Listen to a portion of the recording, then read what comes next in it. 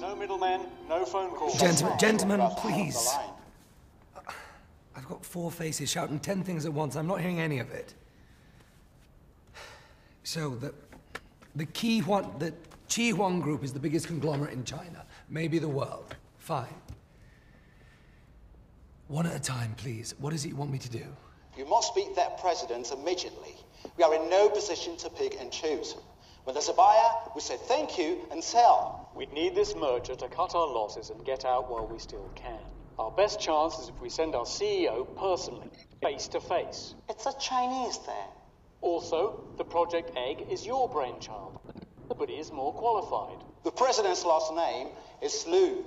Otherwise, his identity, or her, is a mystery. Rumor has it that Liu likes riddles and respects courtesy in a most particular way.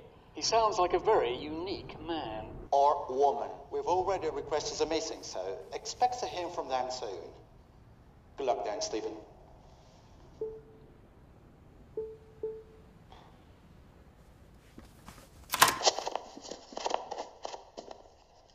Look, John, I don't expect them to understand, but you, you of all people know I didn't develop this technology to get rich.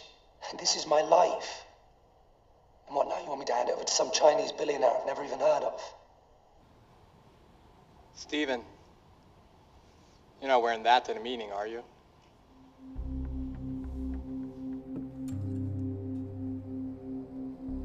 Wyoming, but I thought it was a Chinese company. 200 meters underground. I'm not saying that's crazy, but come on, that's crazy. Meet at 3 a.m. What's that, their time? Oh, that is their time. Who works at 3 a.m. in the morning? All right, so what's that our time? That's in exactly 24 hours from now. Buongiorno. All right, fine, so what time do I have to be on the flight?